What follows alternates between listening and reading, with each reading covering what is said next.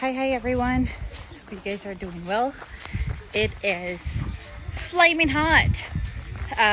We are in one of the areas in Mosul, as you guys can see. People here are still living in a mud house. These are the families who were affected by the war. They were in the camps when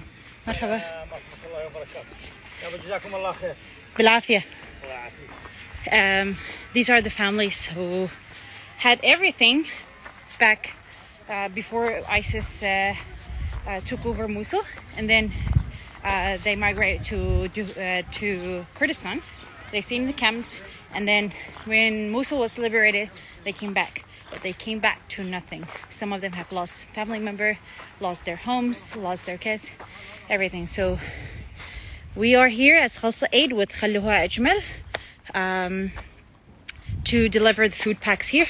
So each family are receiving a food pack, and hopefully we will be helping them more. Oh.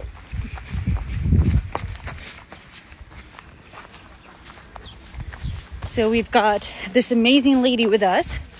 She's the head of this place. She knows everybody. She knows each and every person that lives here. And so she registered everybody, and now each one is receiving a food pack.